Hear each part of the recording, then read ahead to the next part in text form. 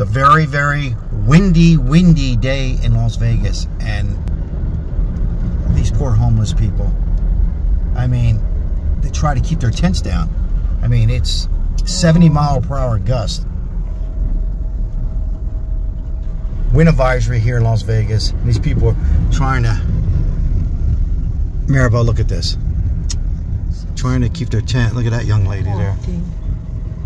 That baby. What, a baby? Oh, you got rocks. No, you got rocks. Huh? You're putting rocks to try to keep it. This is sad. Yeah, there's another guy here. Oh my God, this is bad. This is really, Maribel, now do you see what I mean on how bad it is? And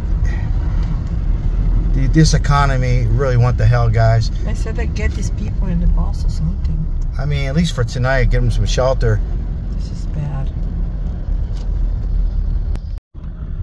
Well, it's a Saturday afternoon. We have a huge storm coming through Las Vegas, 60 Nevada. miles. 60-mile-per-hour winds.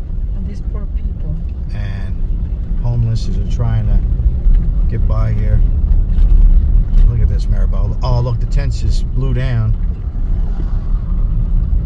This is sad.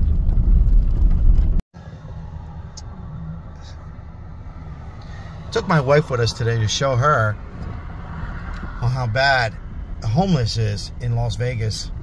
This is homeless Las Vegas. Sad. Very sad, Maribel. Yep. You have to come Increasing. Back. Now, this is where the homeless guy Steven stays, where I helped him out, Maribel. This is an area of homeless. It's increasing, and there's nobody doing anything about it. I mean, they don't take their suits and ties off. The Democrats don't do anything. The Republicans aren't doing anything. Yep, this is homeless.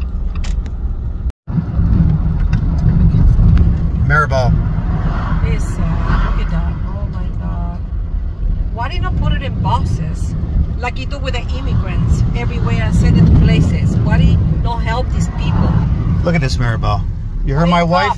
Why you don't put it in buses and help them like he helped the immigrants?